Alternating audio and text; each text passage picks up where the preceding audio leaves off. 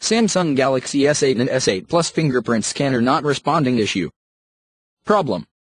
After the software update that came out a few days ago, my fingerprint scanner hasn't been responding.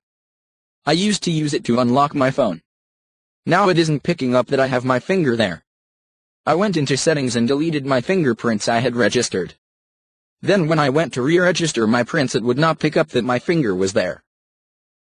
Wipe the fingerprint scanner with a partially wet piece of microfiber cloth, and disable fingerprint gestures. For some reason it's working now. When for the past few days every time my phone screen turns off, after 3 to 5 minutes the fingerprint scanner would not pick up my finger at all. I had to restart my phone, but after turning off the gestures and making sure it was clean, it's back to normal. Second option.